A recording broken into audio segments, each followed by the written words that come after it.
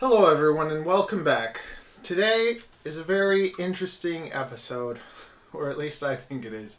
It's a pretty complicated process that I want to share with you on how I raise a lot of my animals.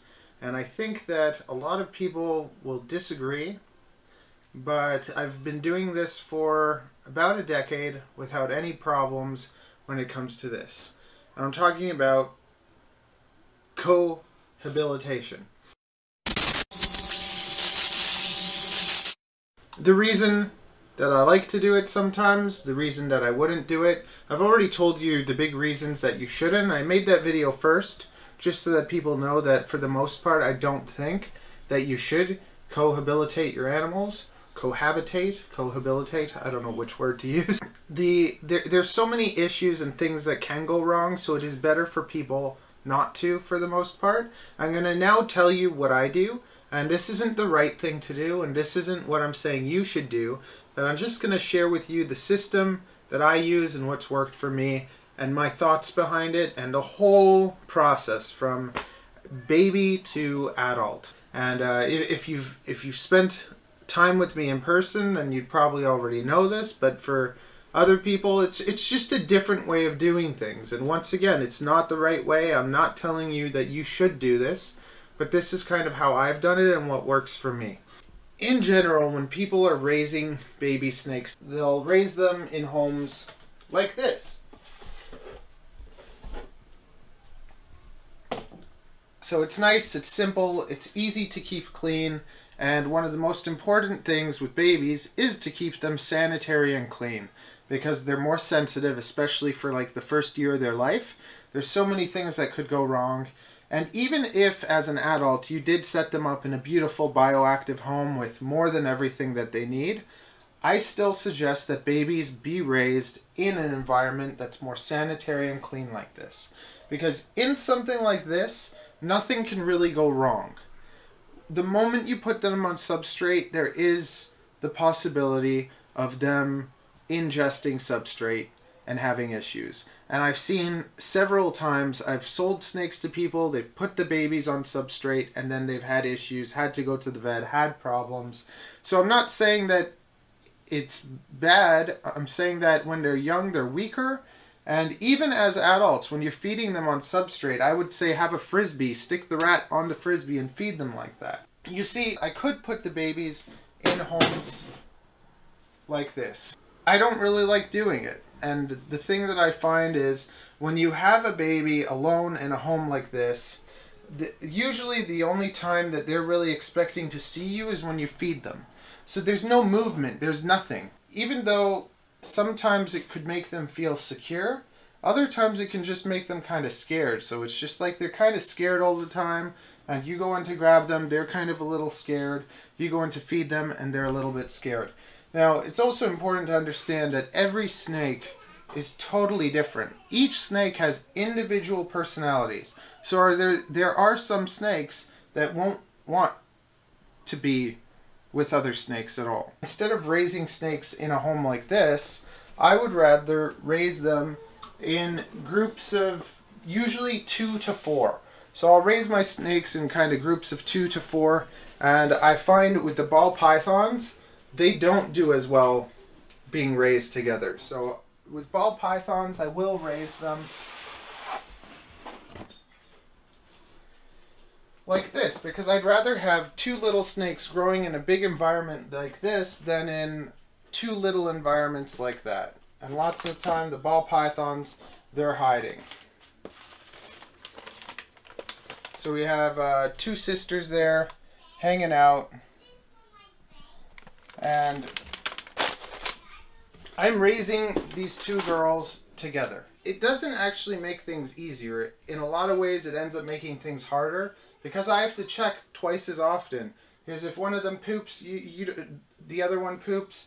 But since they're on the same feeding schedules, usually I know about when they're going to poop. So I'm like, I feed them.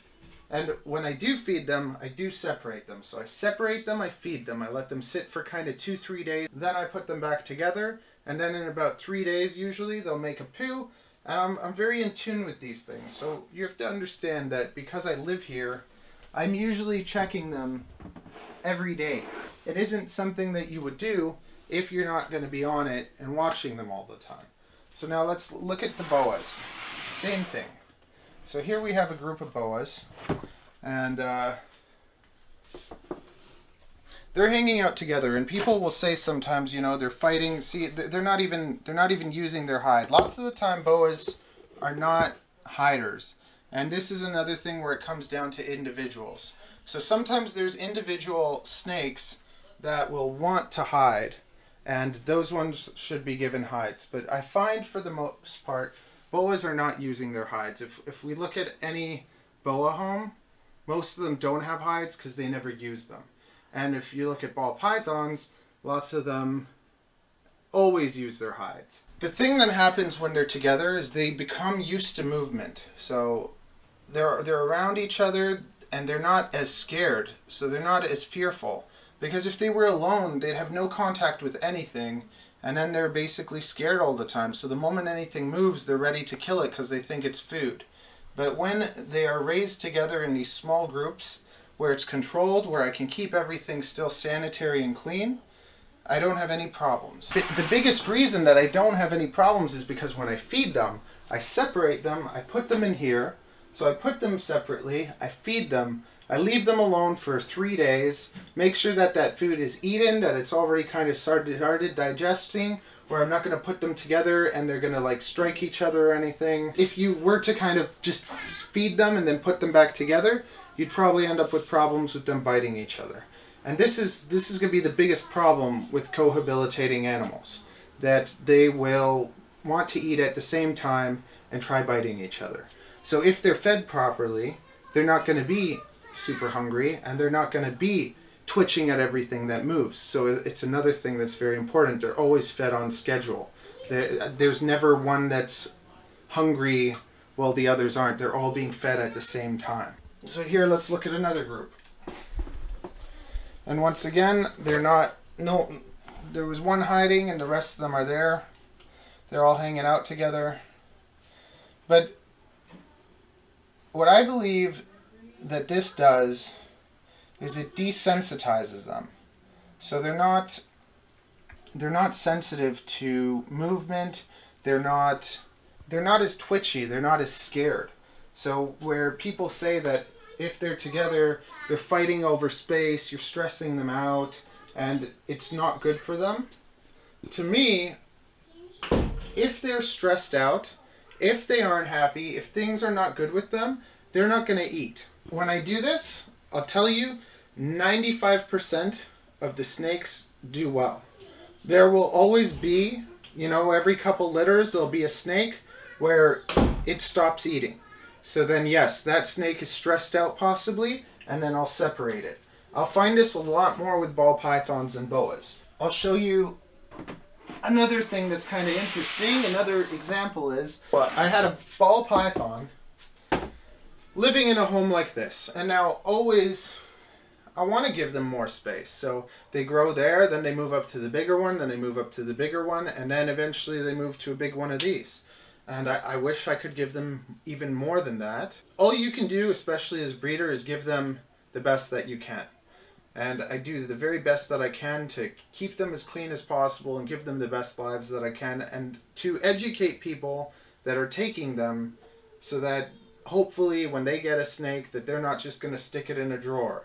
I don't really want my snakes to go from a drawer to a drawer. I want them to go to someone that's going to give them a big, beautiful home. And it's something that I didn't really even think about as much years ago.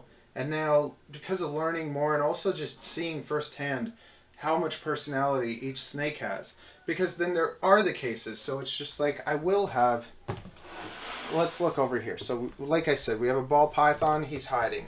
So you see the size of him towards his enclosure? Like, it's fair. He's not squeezed in a tiny thing. He can go hide. He can stretch out.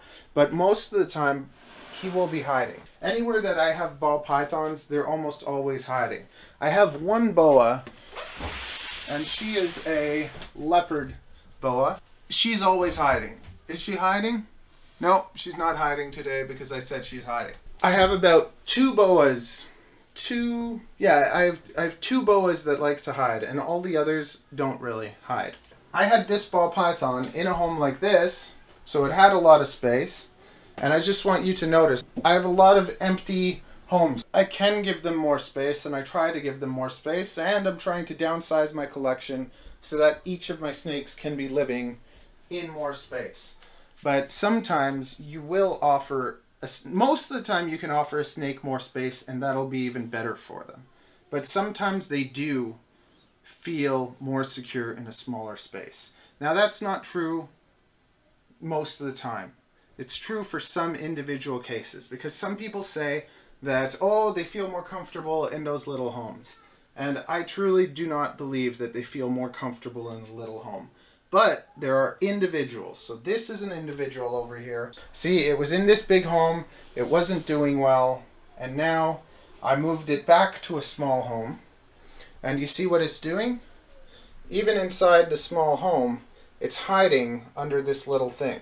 So even within this little home, it's still hiding all the time. She doesn't eat well if I put her in the big home. If I put her in a smaller home, she hides most of the time and she eats well. Once they become a year old, then the males are starting to reach sexual maturity. They aren't really there, but so that first year, you're not going to have those problems with males fighting with males, males trying to breed females too early, and all those kind of issues that can come up. So once they hit about a year old, then I'll separate the males. So the males will end up living on their own, so like this, and this is a male. The male is kept on his own now, so from a year old, I keep the males on their own. I don't let them live with other snakes. I don't let them live with females. I don't let them live with males. And as you can see, the calm personality and that calm snake that has been raised as a baby to kind of not fear anything or be feared by anyone stays with them. So now, other than breeding, this male will be left alone. When he's breeding, he'll be put with a female or two.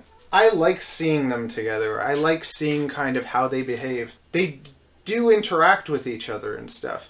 And people disagree, but it's just like I see it firsthand. I can see the way that they hang out with each other and they interact.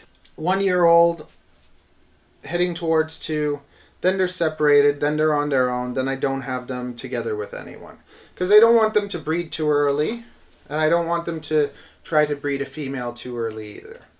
So I had those 2 boys that were raised with this female, and they grew up together. And now they're on their own. So I separate them once they start reaching sexual maturity. So these are the most expensive snakes that I own. They're like the rarest, they're the most expensive, so I want to give them the best that I can give them. And to me, that is this. It isn't taking them and putting them into little homes where they're by themselves the whole time. Because you'd figure if, you know, that's the best, that's your rarest animal, you wouldn't want to risk anything bad happening to it. And that's true. I wouldn't want anything bad to happen to these.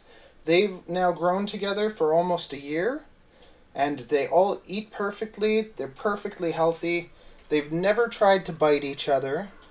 We've never had any problems. And they just all hang out together, and they're absolutely fine. Once again, I separate them when I feed them. I let them digest. And now what's going to end up happening is there are 3 girls and there's 1 boy.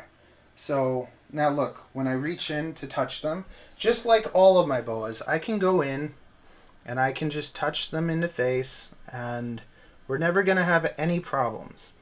And I've seen countless times people showing their boas and their babies being scared and biting them or striking at them. And it's something that you'll never see from any of my snakes. And to me, this is part of the reason why. And people always say, you know, if you leave 2 snakes together, you'll end up with 1 snake eating the other. I've waited a long time to share this with people because it's just, I knew that lots of people will disagree with this. You can say anything that you want. For 8 years, I haven't had 1 snake eat another snake except for my Crebo.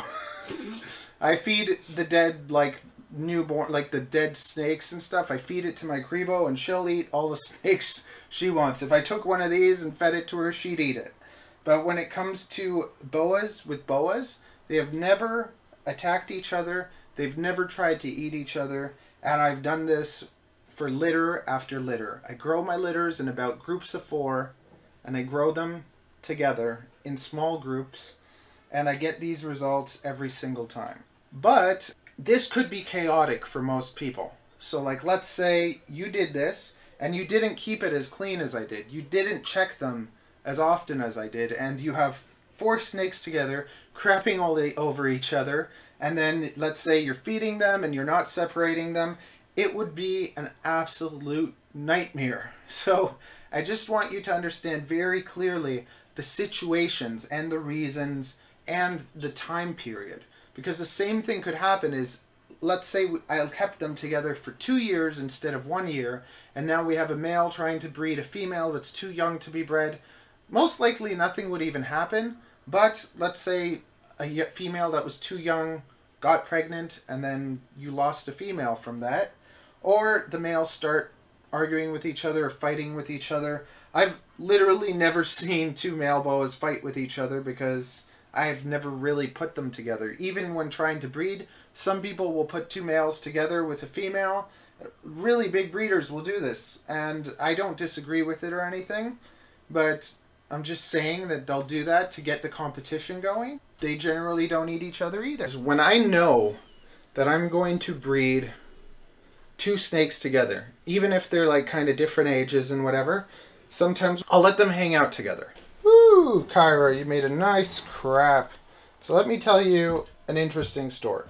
This is Kyra. She was originally Cairo because I thought that she was a boy, and I thought that a white rat snake that I had named Steve, who used to be Eve, I thought Eve was a male, and I thought that I thought Eve was a female, and I thought Cairo was a male. He got hurt at the spine, and then from that point down you can see problems in the spine. So at that point I didn't really want to breed her anymore. I was just like, I'm gonna just let her be. She's just gonna be a pet, and I'm just gonna take care of her. But what ended up happening was he ended up laying eggs. So I found out that this one, who I thought was a boy, was a female, and I found out that Eve was actually a male, so Eve became Steve. And then it was just like, if this snake is just gonna lay infertile eggs, interesting fact, but when snakes lay infertile eggs, it's harder on them than if they lay fertile ones. So I was just like, if Cairo is Kyra, and she's gonna be laying eggs, I might as well just leave them together anyways. And it's really funny because that was like 5 years ago, and ever since then she hasn't laid any more eggs, and she's hung out with Steve, and they've always been good together. They've never had any problems. She's just a really, really sweet, gentle snake. She's a great animal to kind of show to people, to spend time with, to let kids play with. She'll never bother anyone. So I'm just like, I'm going to introduce her to my scaleless male corn snake. And I'm just like, this is going to be, they'll just hang out. I'll leave them in. I watched them for a while. They were fine. So I left them overnight. And when I checked the next day, the scaleless corn snake was gone. And it's just like, oh my goodness. I was terrified. And I read articles, and it seems that you shouldn't have a... Well, see, the thing is, Steve is bigger than her. So I figured, you know, if she's good for years with another snake without ever having aggression, because there are snakes like king snakes and crebos and stuff that'll eat each other, but in general, like boas, ball pythons, corn snakes, they're not really like that. And she's fed well, but it's like I looked at her, and it was just like she's full from here to here. And it's just like, I'm just like, you know, everything I've ever kind of believed now. It's like, it's the first time that a snake ate another snake. And it's just like, what a nightmare. Anyways, it turns out that there's a little crack of space in the top of the home, and our wonderful little corn snake did not get eaten. and it was crazy. That gave me a big scare, because then it also made me feel like, you know, woo, like, I guess no cohabitating corn snakes. And once again, it's just, I don't usually do that anyways. I do it with the boas, sometimes with the ball pythons, because with the ball pythons, they don't do it. If I put 4 ball pythons in a group and raise them, they won't do as well as if I put them in pairs of 2. So with the ball pythons, I keep them in pairs of 2, or I keep them singular. And I think that just ball pythons are automatically a little bit more scared than boas are. And because they're scared, they don't do well around each other. With boas, they have a bit more confidence, and because they have that confidence, they're not as afraid being around each other, because they're just like, oh, it's you. They're not like, who are you? What are you doing? Oh my god. Which is basically the ball pythons. Anyways, I wanted to tell you that story just to kind of make you think that one of my snakes ate one of my other snakes for a bit. Just to rustle you up or something. Who knows? Who knows? Okay, so now we're leading into the final chapter of this discussion. And that comes to breeding. So now when it comes to breeding, I raise my snakes thinking about how I'm going to breed them. So, like I said, I'll start them off in groups of 4, then I'll separate them, and I won't put the females back together until they're living in a home kind of like this, where it's bigger. I'll raise them first in a smaller home like this, then they get an upgrade to a home like this, and then when they get bigger, they go to a home like this. So when I do raise them, I don't make them share homes when they're this size. I let them kind of be on their own and grow. So they're together for the first year of their life, and then usually they spend 2 years by themselves. So here's a boa that likes to hide under the newspaper. And so you can see her size too. She's a little bit smaller than that last one. What are you waiting for? Do it! Just do it! Yes, you can! Just do it! You saw Venus, the other one. So I will raise them by themselves and let them be on their own for 2 years. So they're not together their whole life. They're together for the first year. They get their 2 years kind of by themselves growing up. And then I will keep females in pairs that I know I'm going to breed to the same male. So I'll have this female that I know I want to breed with this male. And this female here, I also want to breed with this male. And I'll put them together and I'll let them hang out until I'm 100% sure that one of them is pregnant. So this one, I'm 100% sure is pregnant. And now at this point, I'll take these two, I'll move them up to another home. See the snakes and how they behave?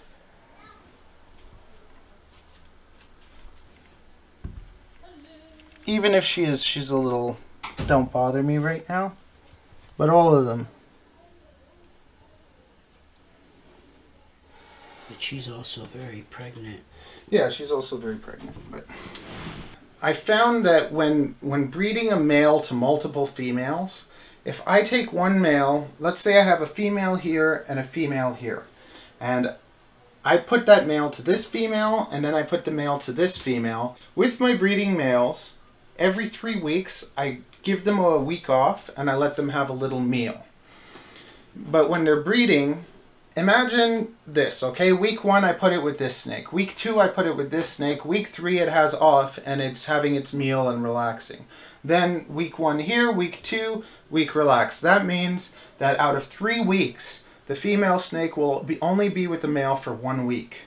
And that means that there's opportunities and there's times, and I don't totally understand it, but there's like a window of opportunity. There's a time where it's a lot easier for the female to get pregnant. So by having 2 females together with the male for 2 weeks, and then the male gets a week off, and then 2 weeks in, 1 week off, I have that one male with those two females that whole time. So there's a much larger opportunity for him to get one at the right time. Now, once I'm sure that one is pregnant, then I will separate the male and female from the pregnant one, and I'll wait a while. I'll wait till I'm like 100% sure, because there's been times where you think they're pregnant and then they're not. So I'll basically take them till they're almost just about to lay. Then I'll separate that other couple. I will leave that couple alone without anyone else, and I will have that one totally by herself when she's giving birth. You definitely don't want any snakes in there with her while she's giving birth and all that stuff. So it's just watching them, understanding what's going on, knowing the timing. And then also sometimes I don't just want to breed a whole pile of things. Right now I only have 2 breeding males. So I'm not breeding anything else except those 2 males. So that one male is breeding those 2 females, and the other male is over here. And you can see he's alone with Sophie. That's fine, that's perfect. So, yeah, just keep it there. So here we have Bond, and Bond came here from the UK. And Sophie, I've had Sophie now for 8 years. And she's just beautiful. I just never had the right snake to breed with her. So when Bond came here, I'm just like, that's his job. So he's not breeding with anyone else. He's only breeding with Sophie this year. So I'm only getting about 3 litters. I'm trying to get to the point where I have 6 females at the most that are like my adult breeders, so that I have 3 females breeding a season, and then they get a year off, and then the other 3 breed. And I'm trying to kind of get into this system where I have less, but just higher quality animals and breedings. Because eventually I want to move this area and give them homes that are almost double the size of this, with like places for them to actually like climb on top of, and a little bit of UV for them too. So that's like where I'm trying, the direction I'm trying to head in. I'm trying to get to a lot less animals in better conditions, because I do want to give them more and more. And even little upgrades, like I want to put, if you can see here, for my green tree pythons, let's look in here. So I've put in little things for them to hang on. So I want to start doing stuff like that to all of the racks too. So just kind of like building, I want to build little things inside the racks where they can kind of climb and do other things instead of just kind of sit there doing nothing. I'm a breeder, so I'm trying to be able to produce an amount of pets for people that people can have as really good pets that are like gentle, sweet, that will eat properly. So it's like my goal is to kind of be able to give that to people, and to be able to serve enough people. I just do the best that I can. I hope that this all helped you understand my thoughts and the process that I use to do things, and maybe it's got you thinking about stuff. I hope so. That's all I want you to do. I want you to kind of like think about these things. It might not be right for you, and that's totally understandable. This is just what works for me, and kind of one of my little secrets to how I have animals that are super calm. Also, giving them that extra time, sitting around with them, holding them, watch a movie and hang out with them. Take a timer. I like to have a timer on 10 minutes, and whenever we have babies, usually I have friends over, but because of Corona it's not really happening. But after Corona, invite your friends over, share the experience with them. Put a timer on 10 minutes, and you and 2 buddies, let's say, that's 3 snakes now. In 10 minutes you've held 3 snakes, then you switch to the other babies and you all hold those 3 snakes, and you do it. And that's kind of another nice way to get them extra comfortable with you. So if you want to see that, click on the first video. Otherwise, check out the second video.